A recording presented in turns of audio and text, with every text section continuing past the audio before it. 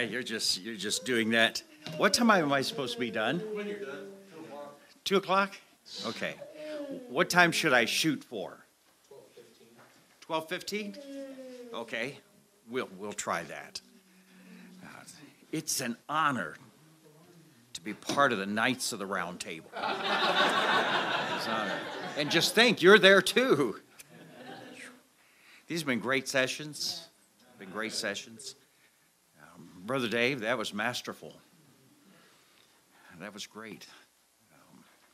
It's amazing when you hear such wisdom from a young man. And I think we make a mistake by letting our kids think they need to be older to serve. The younger you start, the quicker you master. Well, we never really master it, but the quicker we become wise in it. Now, this may sound contrary. This has nothing to do with what I'm about to talk about here. But, the Bible doesn't talk about the teenage years. We always use that teenage category. Oh, I need to stop right here. I tell you why I need to stop right here. I just became aware of the fact that there might be something that might distract somebody. I don't wear a pinky finger ring because I'm trying to be fashionable or trendy. All this hand washing has eaten up my hands, and my finger got all eaten up and swollen, so I had to move my wedding band to my small finger. That's the reason. It's just now beginning to straighten out a little bit. I can't use the hand sanitizers anymore. And so that's the reason for that. I have to have it on this hand. That's right. Yes. thanks for clearing that up. I have to have that on my hand. It has to be there. So I don't want anybody to think that I'm wearing a pinky ring. That's not a pinky ring. That's my life-saving device. All right? But I think we have this mentality that the teenage years is a time for our kids just to have a good time and have fun and just be, how can I say it? Have childlike responsibilities, but adult privileges and those types of things. What happens then is they're 21, 22, 24, 25 before they begin to realize that the realities of life start to set in. In the Bible, they went from infancy to young child, young adult, 13 years of age. Once they're capable of beginning a family, adult responsibilities. And I think we need to start our children earlier in the ministry. Amen. So that they are wiser farther in advance. And I say that because Brother Dave's a young man, and what he gave us this morning was wisdom. It was masterful. Appreciate that. I'm not really sure what I'm supposed to talk about this morning, so I'm going to sing. No, you don't want to hear that. You've heard stories about COVID and what other people are doing concerning the COVID-related things. And you're the pastor of a church or the leader of your bus ministry. And it's true. Just keep moving forward. Just keep moving forward. I tell our folks, we're going to run. When we can't run, we'll walk, but we're going to keep moving forward. Amen. If we can't walk, we're just going to lean forward. But we're always going to be heading that direction. And so appreciate all the stories and all the helps and thoughts concerning our ministries and COVID. The purpose of this session right here is this, as I want to help you. This is not about the ministry around you, and this is not about the ministry you're involved in. This is about you. You have to keep your heart right if you're going to infect and affect the folks that are around you. You have to. I used this passage of Scripture or this verse a couple years ago, I believe, at graduation. But I'll use this verse as the launching point for what I'm about to talk to you about. Proverbs chapter 4, verse 23. Proverbs 4:23.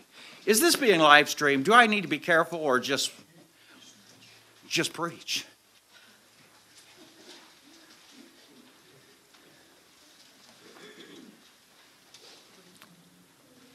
Proverbs chapter 4, verse 23 says, "Keep thy heart with all diligence, for out of it are the issues of life.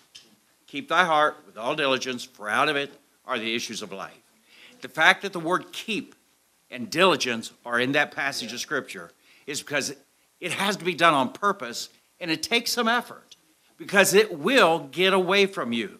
That's why we must keep it with all what? Diligence. We must be vigilant, attentive, aggressive in this matter. Because if the devil can't keep you from getting saved, he'll try to make you miserable as a Christian. And if you're a miserable Christian, you'll be ineffective in everything that you do. So keep your heart with what?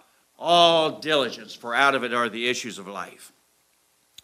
Now I'm about to tell you something that I have rarely ever talked about publicly. Largely out of respect for my parents, because I never want to do them any harm.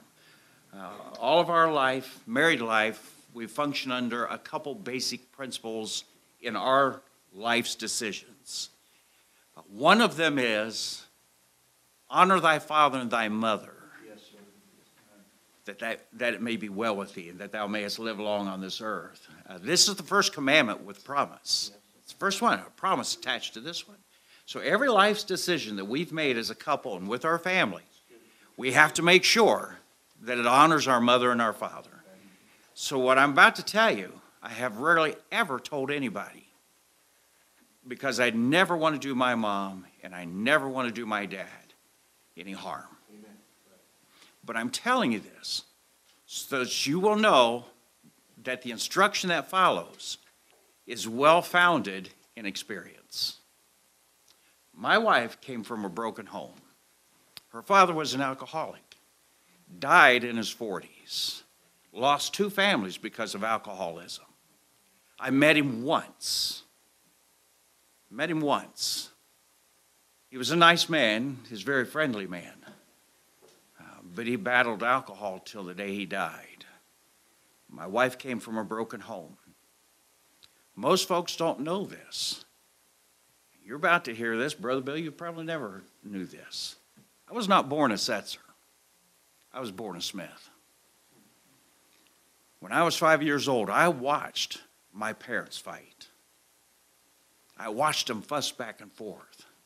I know what it's like being in bed at night and have my mom come in and unload our dresser drawers and pack up our suitcases and asking Mom, where are we going? Mom saying, we're going to Grandma's house. I know what it's like to be moved from school to school. By the time I was in 6th grade, I'd been in 6 different schools. Been there, done that. Never had any close friends in any of those schools, because at any given time would be pulled out of class, empty out the desk, move off to another school, total strangers. Even in my senior year, part of the way into my senior year, you empty out the locker, move to a new school. Finished my senior year in a school with people I barely even knew. So I know what it's like to be in a home where you face adversity and uncertainty. I know what that's like. I will say that when my mom remarried, my stepdad is my dad. He has been my dad in every sense of the word. I am what I am today because of my mom and my dad. It wasn't until later on in our married life that I actually was able to reestablish a relationship with my father. He was a good man. But Ron Setzer is my dad. But I share this with you to let you know, because many of our kids that we're dealing with on the bus routes, they come from broken homes too. That's right. And many of the things we face in our life, as in the ministry, the word ministry and misery are pretty close.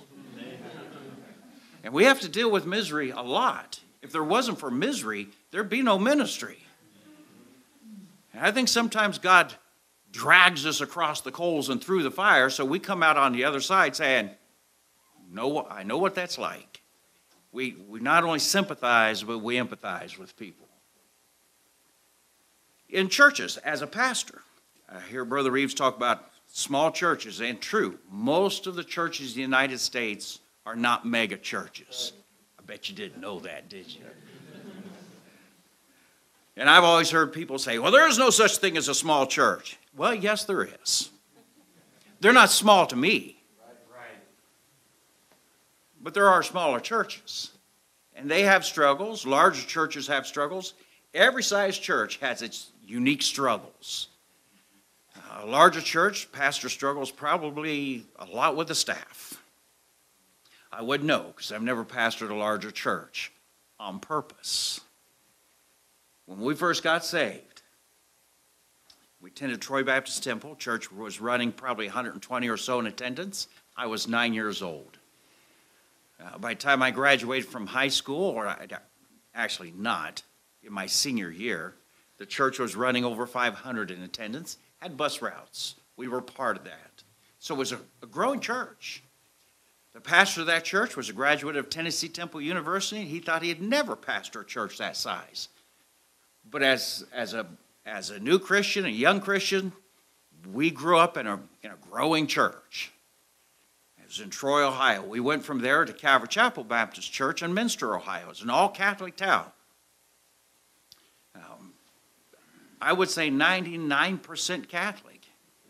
I say 99% because 99% of all statistics are made up on the spot. And so was that one. But I will say, it was Catholic. Their grade school was taught by the nuns. And this was a public school. And every day, all the grade school students made a march over to the Catholic Church for a mass, led by the nuns. I know what it's like sitting in physics class in high school and having the physics teacher talk about the Big Bang Theory to all the others in the class, and most of them all went to that Catholic church. I went to Calvary Chapel Baptist Church. I was a lone duck in that class. I remember what it was like having the physics teacher saying, as he came by and stood up by my desk and put his hand on my desk, he was talking about the Big Bang Theory, and then he looked at me and he says, "Course, you don't believe that, do you?" No, sir. The only Big Bang I know is God said it, and bang, it was there.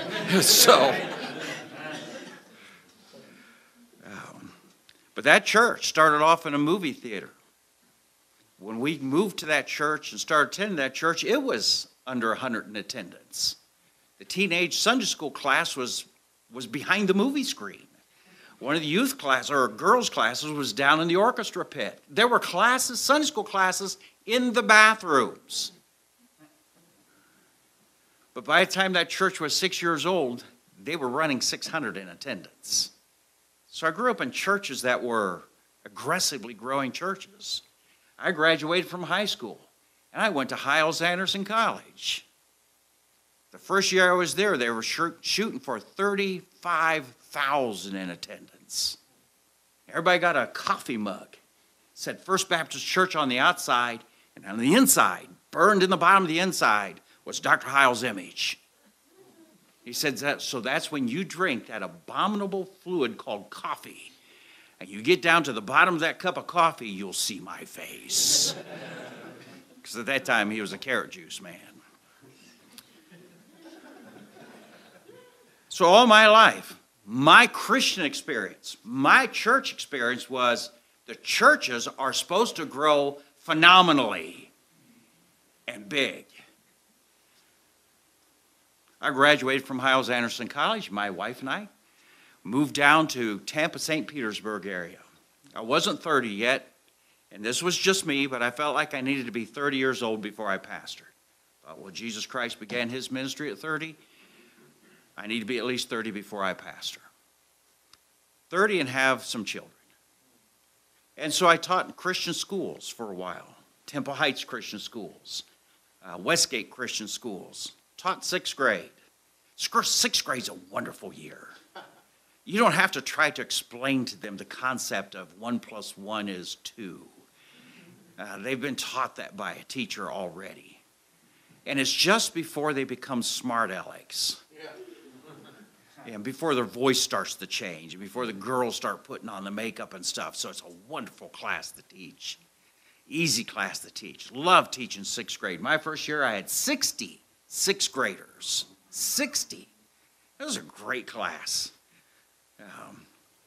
Every year, though, teaching, I get phone calls from churches asking if I'd come candidate for youth director or assistant pastor. I say, I appreciate the offer, but I really can't right now because I'm under contract to finish out this year. But the reality was, I wasn't going to pastor until I was 30. I turned 30. Guess how many phone calls I got that year? 0. My wife looks at me like she usually does and says, now what are we going to do? I said, well, I guess we're just going to go start a church. Now keep in mind, I'm used to being part of churches that grow fast and phenomenally, extraordinarily so. But when you start a church, it doesn't work like that. We knocked on doors for weeks inviting folks to church. Heritage Baptist Church. I found the Skyway Inn, formerly the Ramada Inn, was going to rent us the conference room for $25 a service. Let's lock that down. They set up the chairs. They wheeled in the piano. Outside the sliding glass doors was their Olympic-sized swimming pool, shallow end towards us. What a baptistry! We're going to pack this place out. We visited, we set up chairs the night before thinking we were going to have at least 40 people based on our estimations and the people we'd visited, and we just knew it. We didn't have a piano player. We had a blind man that played the accordion polka style.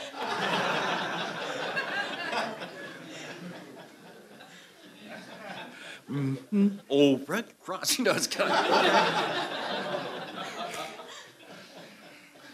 It's an interesting invitation.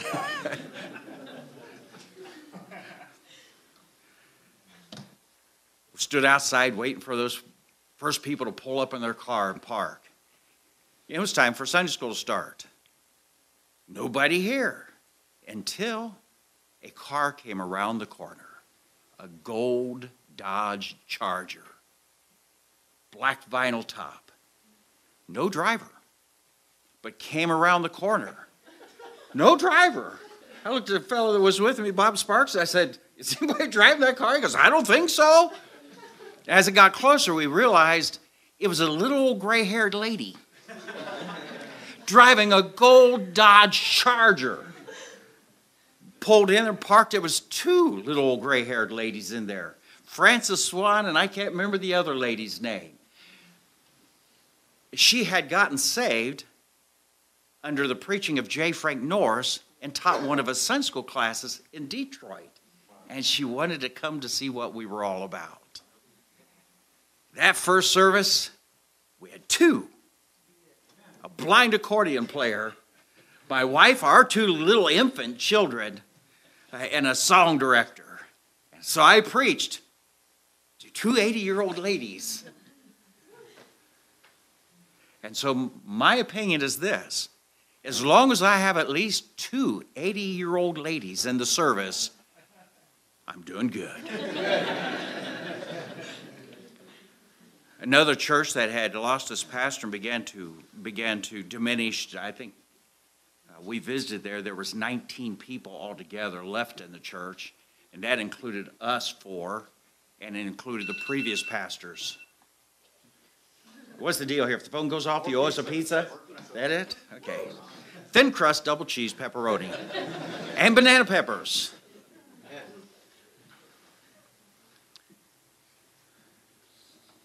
Now, see, I lost my train of thought. Where was I? Squirrel? Now I'm starting to think like my wife.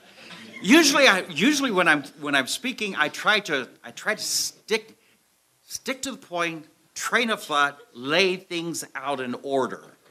When my wife talks, it's like fireworks all over the place. Lights up a night sky. Right now I'm feeling this business going on. Yes. Yes, just 19 of us. We worked hard, and that church did not grow like I was hoping it would grow. It did not grow like I was expecting it to grow. We were not doing anything phenomenal, outstanding. We were really working hard at it. And it was just inching along and inching forward. And I will tell you something. When you're not accustomed to that, that can be disheartening. But I also had another principle. And that is this. When I come to church, I come here to stay. If for some reason or another God does move me to another church, and my wife would vouch for me on this, I will never go to a church that's larger than the church that I'm leaving. Because I don't want the people that I'm leaving to think I'm just out shopping for a bigger church. And so I've always purposely pastored smaller churches than what we have left. I have never to this day ever known what I was going to get paid before I got to that church. It didn't matter. What mattered to me is, where does God want me? And when I get there, those people have my whole heart.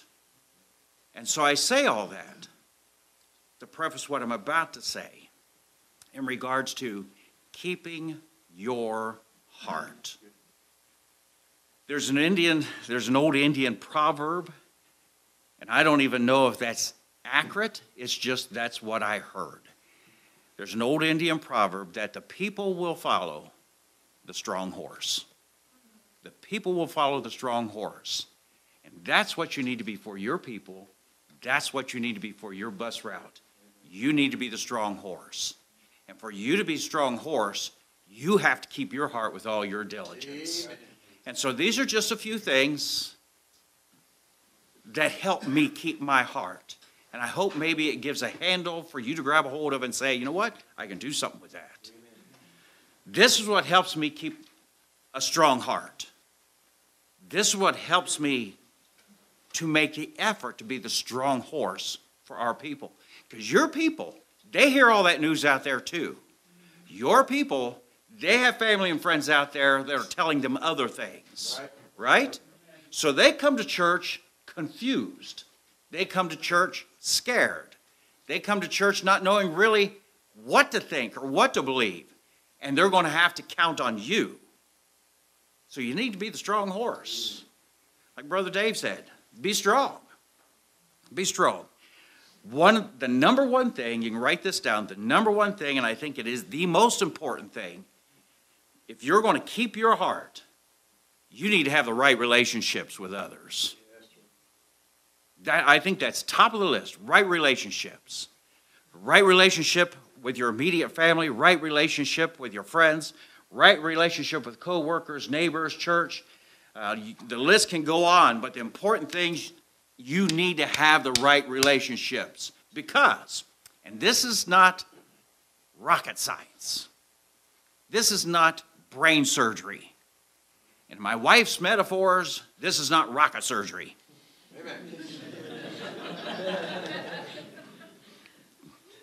We call those Shaunarisms around our house. A bad relationship will harm you. A good relationship will help you. Brother Reeves, Brother Tyson, that's a good relationship. Brother Reeves and myself, that's a good relationship. When we talk to each other, we encourage each other.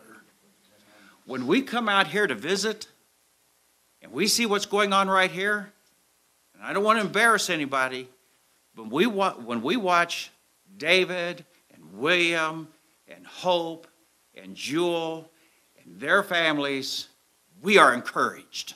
That's a good relationship. We need to know who encourages us and who discourages us.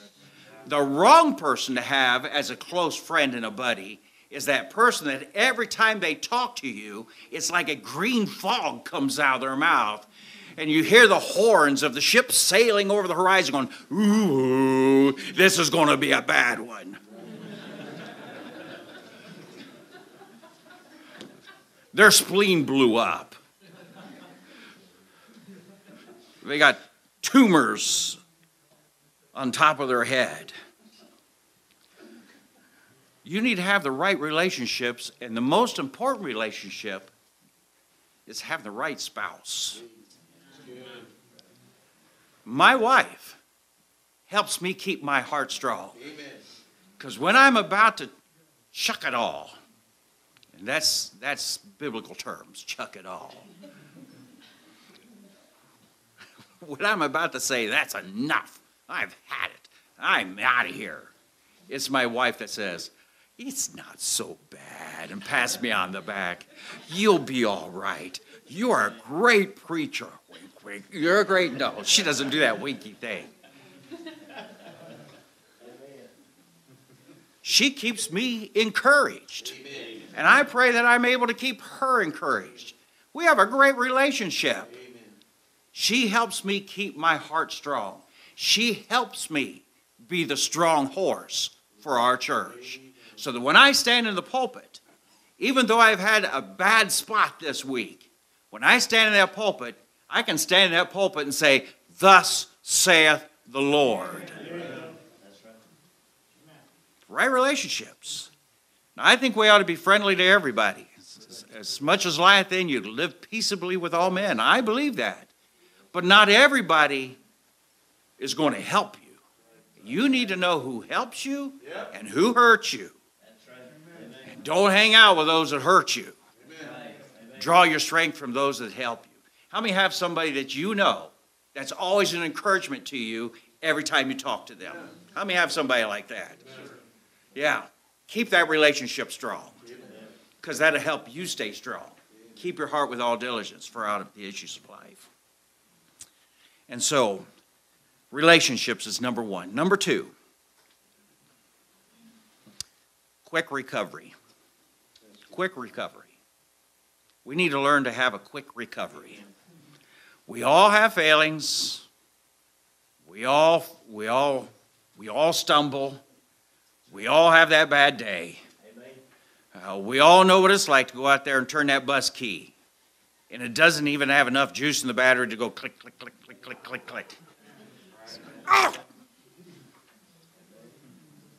Why? Why now? You go out and kick the tire as if that's going to charge the battery. It's not going to charge the battery. We all have those moments. We all have that time. But we need to learn how to recover quickly from that. Quick recovery. We all have issues in our life that we're dealing with spiritually. If we say we have no sin, we deceive ourselves, and the truth is not in us. And I'm not interested in knowing what sin it is that you're battling, and I'm not about to tell you what sin it is I'm battling. But I will tell you this, if we say we have no sin, we deceive ourselves, and the truth is not in us. That sin alienates us from God the Father. But thankfully, we have Jesus Christ and his shed blood that can restore us. Quick recovery. Because if we confess our sins, he is faithful and just to forgive us our sins, cleanse us of all unrighteousness. Quick recovery. Restoration. Sometimes we have to recover several times a day. But we need to be able to have a quick recovery. Coming down here. We were down there. We came over here. We came from sunny Florida, where the weather today is 77 degrees and sunny with a slight southern breeze. The weather is always wonderful in Winter Haven. Y'all come now.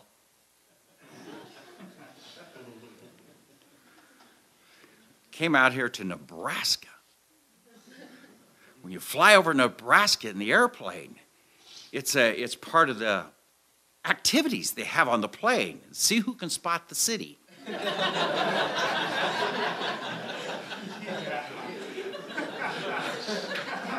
I don't see any cities, but there's a lot of crop circles out there. Alienation. We got up 4 o'clock in the morning to catch our flight out of Tampa. We had company come in on the weekend. It's kind of like, no, not now. We have to get ready to go to Nebraska. We have to get up early Monday morning. We don't need company now. And they stayed overnight. We didn't get home until late Sunday night. And then we had to pack. Now, to me, packing's not hard. I don't even need a hairbrush. So it's not hard. We didn't get to bed till after 11 o'clock, and I just laid there wide awake till the alarm went off at 4. I don't even think the alarm went off. Shut it off. Got to get ready, go to the airport. The morning was not turning out like we'd planned. The weekend wasn't like we planned. I was getting a little bit frustrated.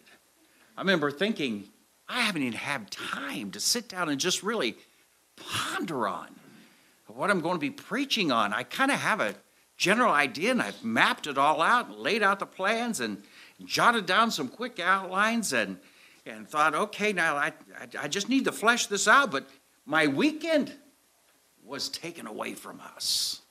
As a matter of fact, the whole week went like that. My wife kept saying, well, you can take care of that tomorrow. We'll have all day tomorrow. It didn't happen like that. So we get to the airport. We're struggling to carry our luggage in. We're standing in the line to check in our baggage. And the suit bag, which just needed to be folded up. So I grabbed the bottom of it, tried to fold it up. It slipped out of my hand. The hangers on the on the bag caught my belt buckle, unlatched my belt, pulled my belt off. It wasn't completely out, but pulled my belt off. Then my pants, of course, my pants don't stay up without my belt. Usually I wear suspenders because sometimes a belt, the tighter your cinch it, the farther down the pants go. So it's kind of... And I don't want to pull my pants up over my belly because then I look like an old person. So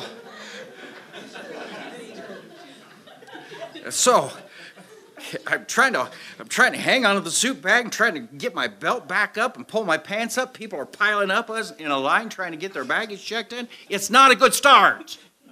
But we do finally get checked in. We're headed towards the security.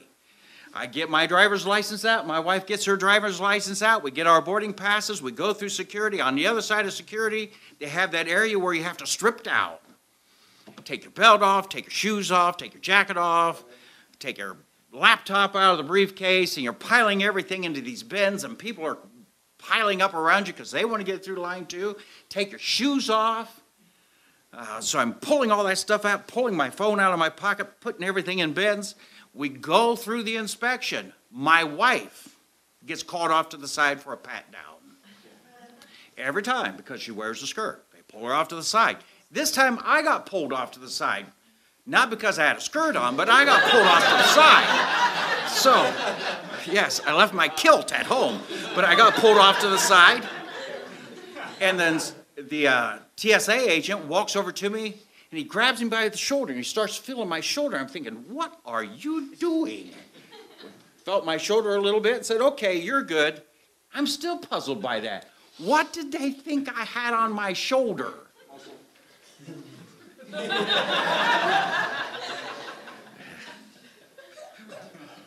Want to feel this one too? Don't ask him that. We get on the other side of the inspection zone, and we're gathering up all of our stuff real quick, trying to get out of the way. We go over to the side there and start putting our clothes back on. And I reach my pocket, pull out my wife's driver's license, give it to her, reach in my pocket. My driver's license gone. No. Because you're not going anywhere without your driver's license, not in the airport. And so I started looking frantically through the bins, no driver's license, started looking around underneath, no driver's license, went back to the inspection area as far as I could go, no driver's license. I told the TSA agent, my licenses are here somewhere. I lost my license. Oh, did you check underneath? Yes, I checked underneath. Did you check the bins? Yes, I checked under the bins. I'm getting irritated because I know I've gone through security. We can get to North Platte, but we are not getting back home without my driver's license. We went off to the side and we tore everything apart, trying to find those driver's license. And I said to my wife, that's it. I'm going home. I'm a homebody anyways. I'd rather be home than anywhere else anyhow. I'm going home. This bunch of nonsense. The TSA agents were too interested in helping me find my driver's license. They give me a little slip of paper and say, hey, call this if you need some help. I need help, that's why I'm here. Give me a little slip of paper. I said, that's it, I'm going home. In the meantime, my wife said, it'll be all right. It'll be all right. And then one of the TSA agents did come up and say, I thought, she said, sir, why are you standing here? Because I was right in the midst of it all, and I've been stirring up quite a bit of interest because I was going place to place looking under things. They probably caught me on security thinking, what is that guy doing? There's that bald guy with his pants falling down. What is he doing? No shoes on. My wife kept saying, it's going to be all right, it's going to be all right, it's going to be all right. And that TSA agent said, what is your name? I said, well, I lost my license. No, she said, what is your name? I said, Michael Setzer. She says, is this your license? I said, yes! Thank you.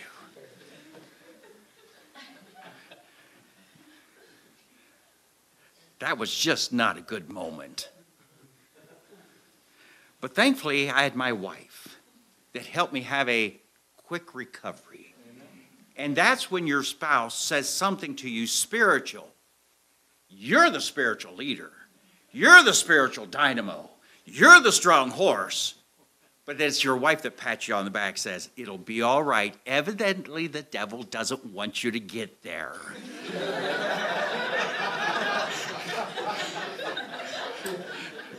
God's going to do something. Quick recovery, though. We need to learn to have quick recoveries.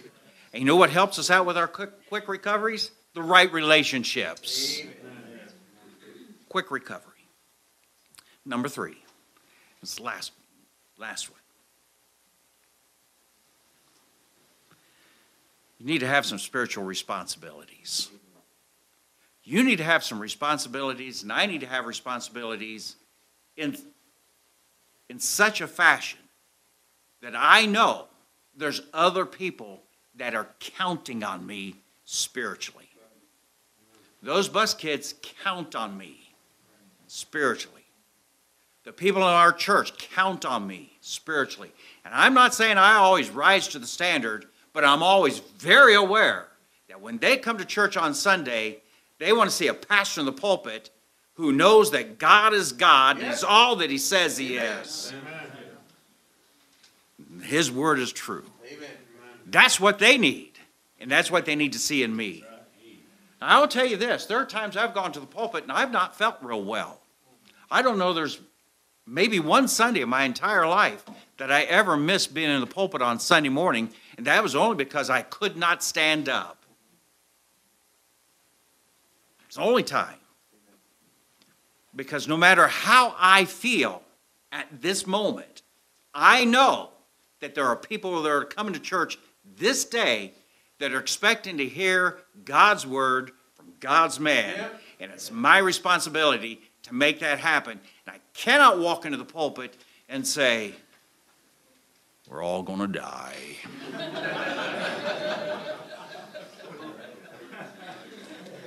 Jesus saves, or not. How many know who Eeyore is on Winnie the Pooh? Your people don't need an Eeyore. Your people need to know they have a man of God in the pulpit. Your people, your bus riders need to know that you are there to watch out for them. They need a strong horse. So you need to keep yourself encouraged, and part of that is you need to have responsibilities in such a fashion that you know, no matter what the weather's like, no matter how you feel, no matter what the circumstances are around you, you're going to be there and you're watching out for them. Amen. You just need that. When this COVID thing first came up, our people were wondering, what are we going to do? So I told them, on a Sunday morning, I told them, fortunately, let me preface this with saying this. We have a great governor. He felt like churches were essential. Amen. Unfortunately, there were a lot of pastors who didn't feel that way. Right? And when I talk about church, I'm talking about assembling together. Watching on a laptop in your pajamas and making trips to the refrigerator, that's not church. You're just watching somebody else in church. And I didn't want our people to get in the habit of thinking that was the same thing as church. It's not. You need to be there, assembled together as part of the body. And so when our people wanted to know what we were going to do, this is what I told them. We're having church.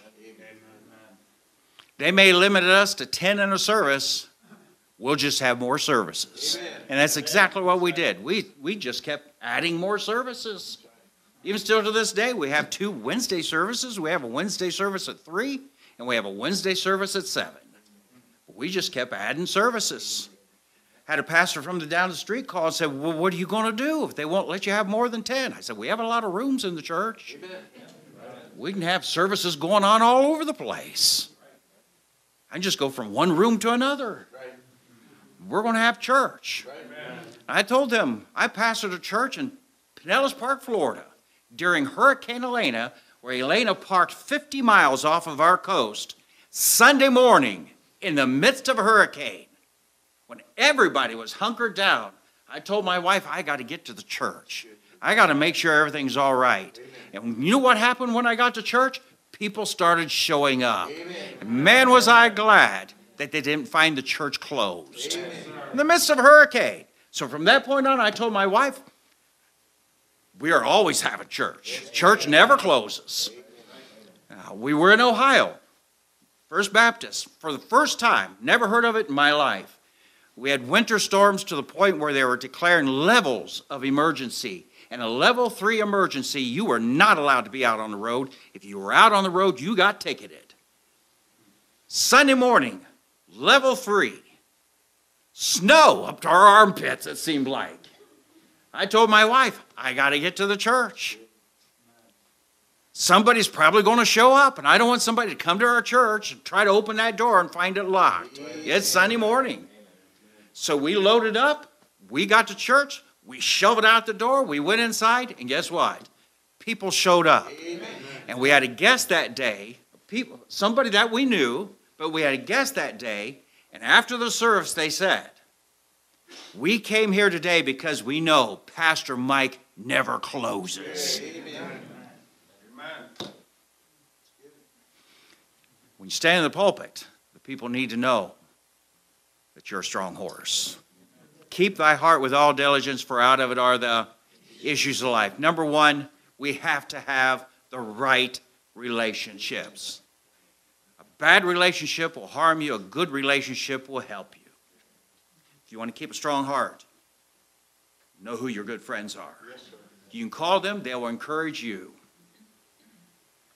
Number 2, have a quick restart, quick reset, because we will all have failings.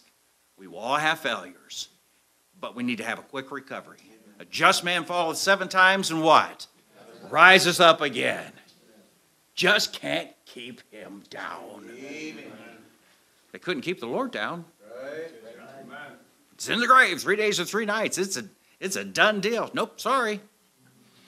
The angel rolled the stone back, and he was already gone. We need to have a quick reset. And then we need to have spiritual responsibilities that compel us to have to be there and to have to be strong, because somebody else is counting on us. That's what's helped me. That's what's kept me going. How many think that I've had times where I just wanted to just kind of write it all off, right off to the sunset. I'm just going to go do something else. I'm going to go to the beach. I'm going to lay on the sand and listen to the surf and the seagulls and just enjoy the warm sun and the gentle breeze and let everybody else figure it out for themselves. Now, I describe that in such detail, you should know that I've been there. Not on the beach, but I've been there in my thoughts. Only I had to snap out of it and say, I just can't do that. There are people that are dependent upon me being there. They're counting on me. Because the people will always follow a strong horse, and I will close with this out of the book of Revelation, and every pastor here knows exactly where I'm headed. Revelation 19, verse 11. And I saw heaven open. Behold, a white horse. He that sat upon it was called Faithful and True, and in righteousness he doth judge and make war. His eyes were as a flame of fire, and on his head were many crowns. And he had a name written that no man knew but he himself. And he was clothed with a vesture dipped in blood, and his name is called the Word of God. And the armies which were in heaven followed him upon the white horse, clothed in fine linen, white and clean. And out of his mouth goeth a sharp sword, that with it he should smite the nations, and he shall rule them with a rod of iron. And he treadeth the winepress of the fierceness and wrath of Almighty God. And on his vesture and on his thigh a name written, King of Kings and Lord of Lords. Aren't you glad? And am I glad that we have a strong horse to follow? That's Jesus Christ. We need to be able to say to our people, you can follow me as I follow him. Keep our hearts with what?